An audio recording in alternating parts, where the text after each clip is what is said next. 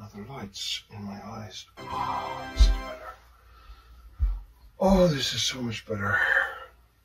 So, before we go Black Widow of Thor, I want to share some of the guitars that I have recently purchased. I'm not a Chapman fanboy at all. Now, I'm quite insulted by things he has done, and he believes that he has some sort of cult following, which he really doesn't.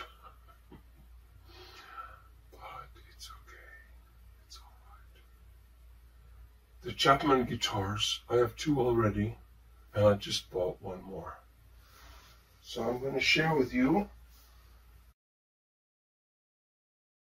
this Chapman that I have just purchased. Okay, it does not have the kink in the neck, so it will not break so easily as some of the Gibson guitars. Now, this is not a guitar review, I'm just sharing with you a guitar that I have. Now, one thing that really struck me was the wood grain. The wood grain is so beautiful on this thing. Humbucker, single coil, 5-way switch. I do not know yet what it switches to, a tone and a volume knob for what you have, for the humbucker that you've switched to. And it does have a Floyd Rose tremolo. Now I'm going to turn it over. It's very, I mean, it's got that infinity. It's got that infinity sign. And then this is the back. So, in Iceland, this thing cost me $600. $600. Which is a bit on the steep side of what I can afford. But I must confess that, at least it was an offer. You can look online for players who are playing this guitar, this kind of guitar. I have no idea what the name of it is. Let me see over here. No, just open into the truss rod. It probably says here, I thought it said Yamaha. Chapman guitar. And it's got Chapman signature here. If you need it for a check or 2. But he might not have any in the bank. His company is struggling. I know that. The person who bought this guitar has supported Chapman. And because I bought it off the guy who bought it off Chapman, I have sort of indirectly supported Chapman in a way. Let me check on the numbers here. MLI or 1X. MLX. Or it could be ML1X. The thing that I love about this guitar is the wood grain. Yeah. I haven't really played it. I played it a little bit just to make sure everything works. But I haven't really played it seriously. Yeah, here we go. I will put some pictures in for you of the guitar itself. Let us put it aside. We need to be careful. I am very careful with my LPs, my long playing records, my LPs, my guitars, my CDs. I'm very careful with the stuff that I have because I want it to last. Let me get another one. This one has a bit of a history to it. You might think it's black from that vantage point, but look, it's red. It's a deep red. Isn't that beautiful? Now this guitar comes from aquarelli. Now even though it's almost down, there is a kink here. So it's got the Gibson problem. I have yet to go over this guitar. It's still got some dirt from the original owner. Three-way switch. Volume and tone for both pickups. This pickup is very low. So I guess it was used for strumming, quite hard.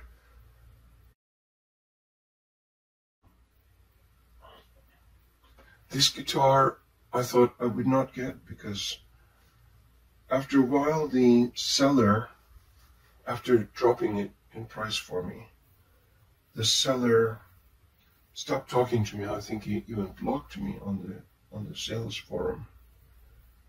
And I couldn't get an answer from him, because I tried to send 2 people to aquarelli to get this.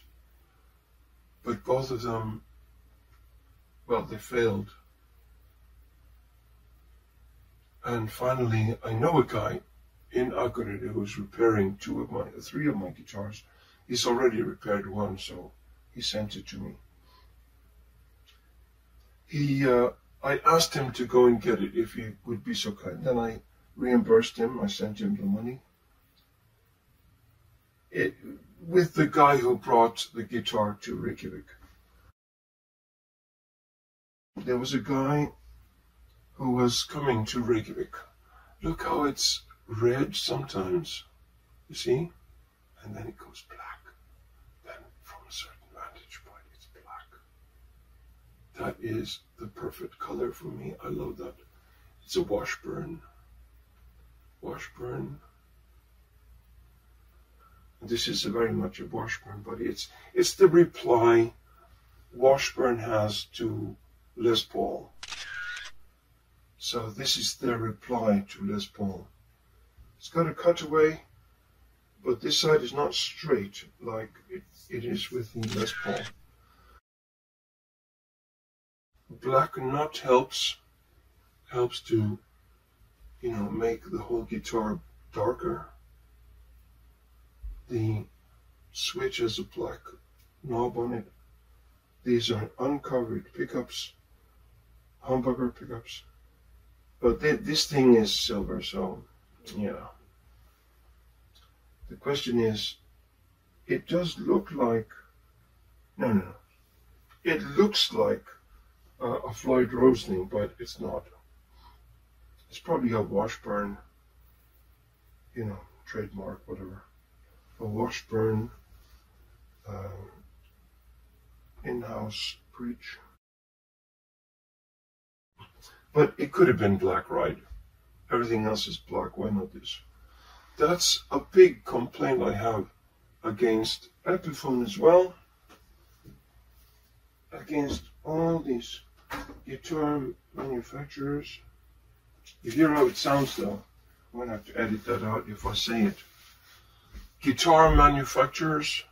Manufacturers. Manufacturers. Anyway, okay.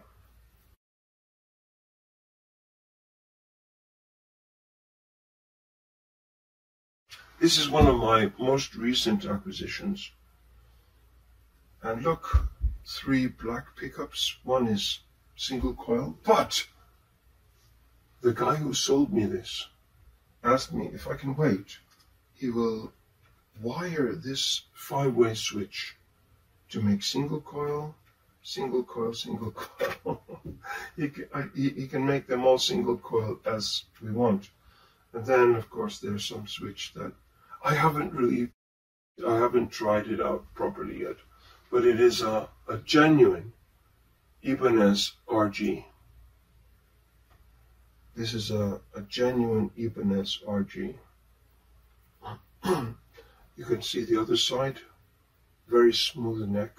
Beautiful. Now what he did was, I'm not much of a Floyd Rose guy, but I've got other guitars that have Floyd Rose. So he put a battery here, blocking the Floyd Rose thing. But he did give me the springs that are supposed to be here. And So I can at any time sort of whip it into a Floyd Rose thing. Or he said he could do it for me, it's no problem. But it's just hooks here that go here, hooks here that go here. And then take the battery away, and you have a Floyd Rose action here. It's actually a Floyd Rose setup as well. Oh yes, Ibanez RG. There's a long story here. There was a guy in England who's a great guitarist, and I use a lot of his tracks on my YouTube videos, because they were from a place called royalty-free music. And I downloaded a bunch of royalty-free music from royalty-free music and was using it in my videos. What happened was that royalty-free music then went bust.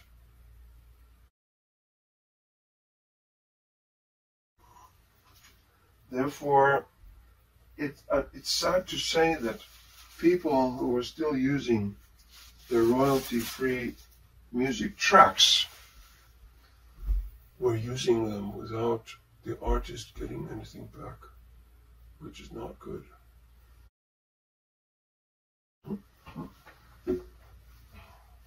From the same guy that sold me the RG comes this de-armand Les Paul. He calls it a Les Paul because it's very similar to Les Paul, but you see how different it is though also from the Les Paul.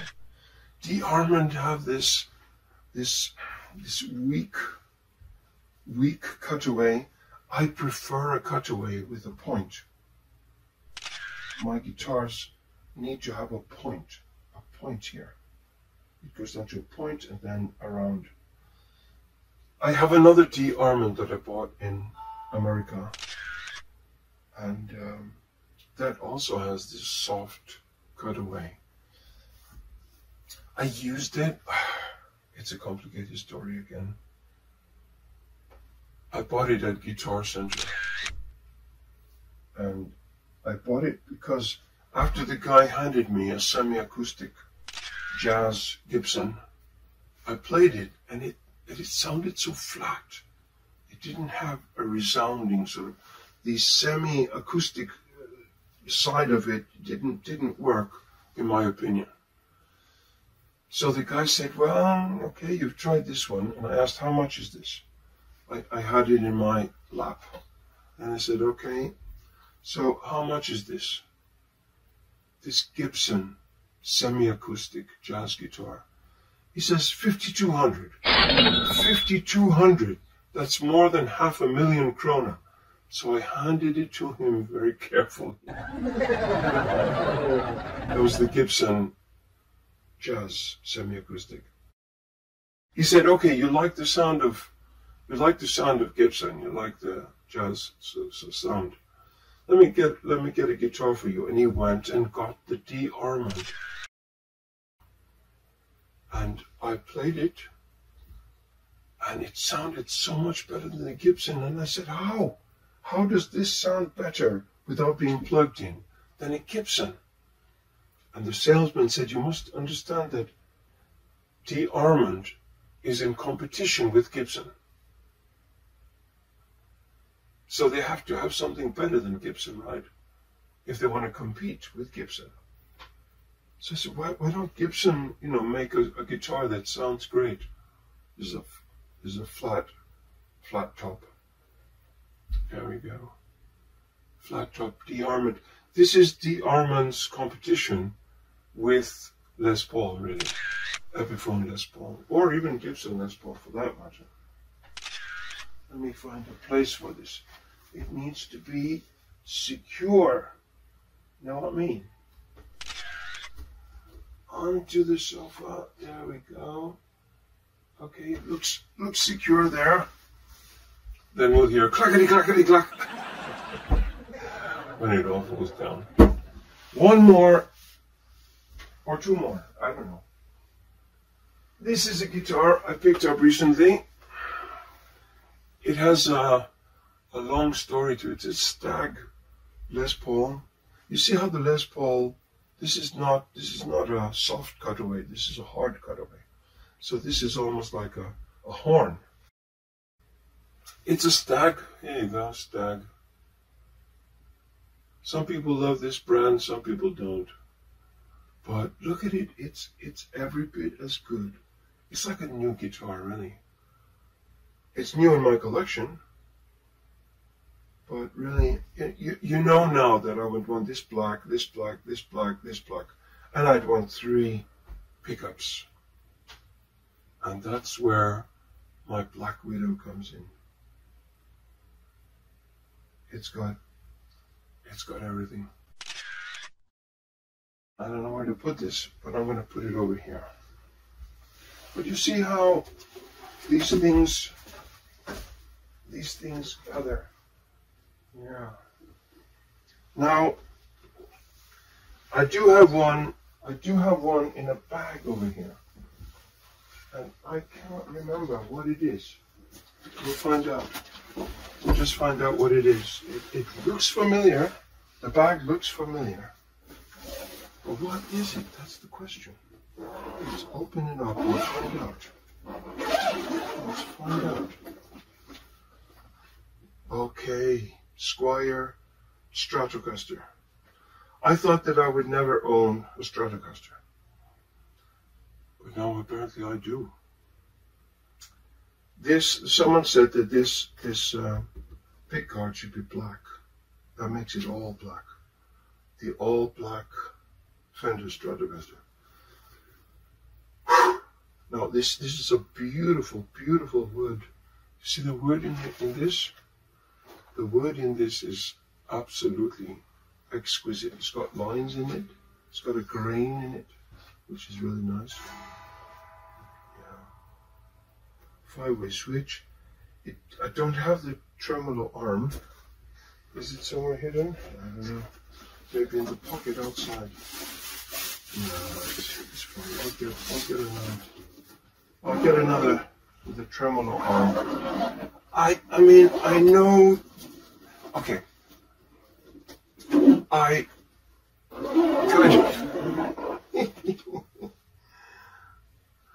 kind of profess that I am a guitarist. There are racists, there are sexists, then there are guitarists. Guitarists, I'm a guitarist because I love Gibson and Epiphone because they are a subsidiary of Gibson. But I have a hatred for Fender, but as you can see, I'm not very guitarist. Since I have a Fender. It's a Squire, and I must have got it really inexpensively. Or a trade. I do trade guitars. So some guitars go to other people.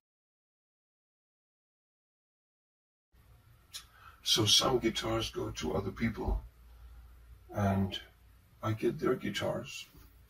Which is okay, I mean, yeah, they have stopped using them. Now the beautiful thing about it being in a bag is I can just put it here, somewhere. And even if it contacts with other guitars, it's not going to do any harm because it's in a bag. That's why I have 20 bags coming to me from Germany, from Thomann.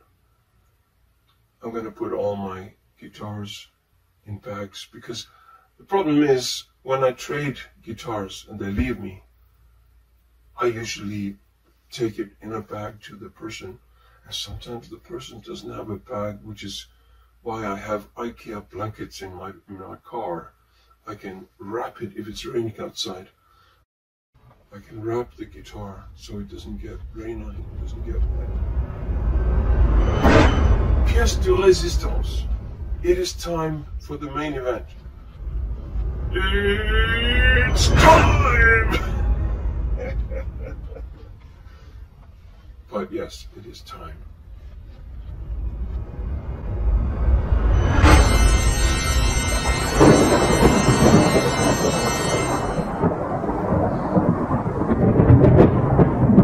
This is a Halloween special.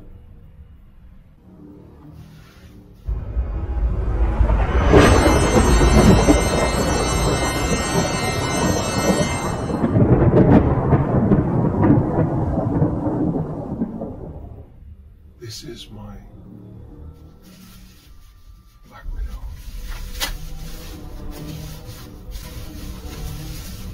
$20.23.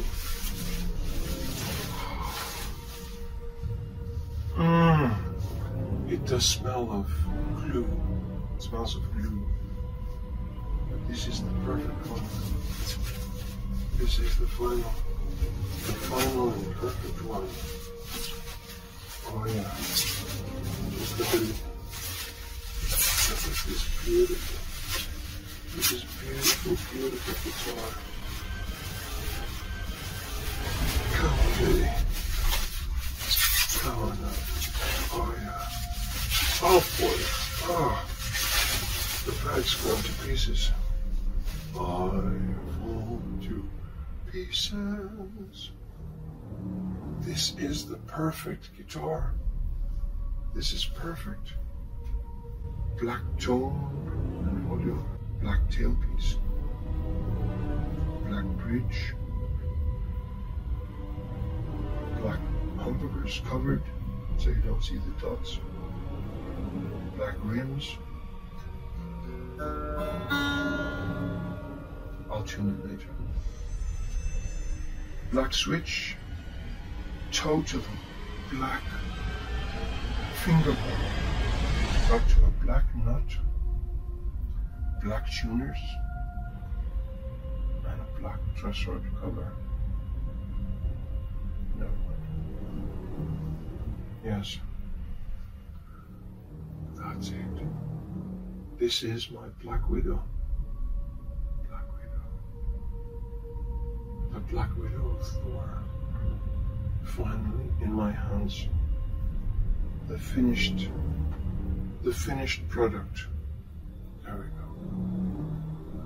I know it's all black here. I know it's hard to see, therefore, you see the reflection? This is the Black Widow. The Black Widow. Totally black. I'm gonna say, oh my God. This is so beautiful. There's the head. Totally black. There's the head. Totally black. And here it is. Totally black. 2023. I have my Black Widow. Finally, the final version. Shall we mess around with the light out there? Look at that. See that? See how beautiful it is?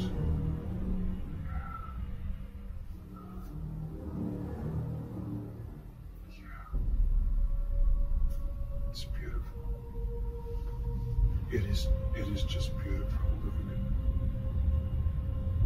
Totally black. This is the guitar that nobody would make. It's sickening that nobody would make it. It's so sad that nobody would make this guitar. Not Harley Benton. Not Ace Pro. Not Gibson. Not Epiphone did help me. Not Ibanez, whatever. Nobody would make this guitar for me until kind of Epiphone came through for me. Yes. Epiphone, a worker at Epiphone talked to a partner and his workman who is Gibson custom shop trained. Said, okay, I'll make it work. Now it's finished. Now it's complete. And that is it. Thank you for watching.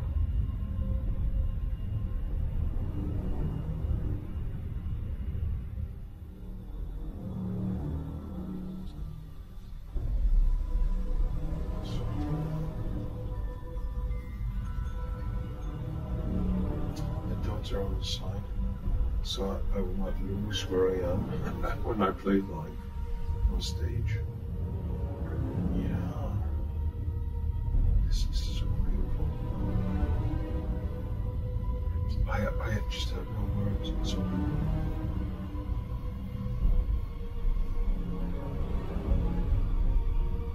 It is beautiful. This is the guitar that many manufacturers should be making. But someone had sympathy and made it for me. Many thanks, China.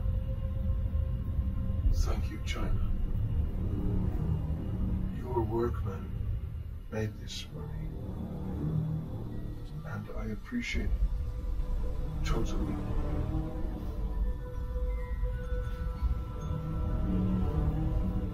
Yeah.